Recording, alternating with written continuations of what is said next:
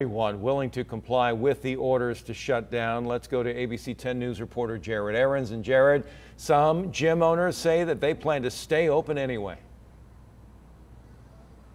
Yeah, Jim, the owner of this gym, Boulevard Fitness, says he's shutting down today, but that's just to do a good deep cleaning. He's then going to reopen those doors tomorrow at 6 a.m., violating Governor Newsom's shutdown orders. He tells 10 News this is a matter of survival.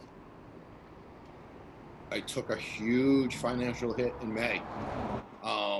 Money out of my pocket that's never coming back.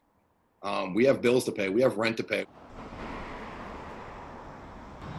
That's Sean Gilbert, and he says he and 6 other gym owners have hired a lawyer to fight any fines they get for staying open. He calls this new round of restrictions, quote, criminal.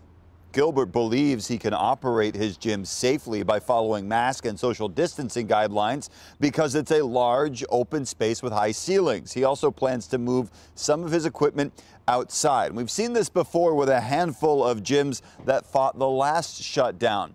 But business owners who are found to violate this order could face jail time or stiff fines or even both. And the county says they have a task force from the state as well as their own employees and law enforcement that will be enforcing those rules.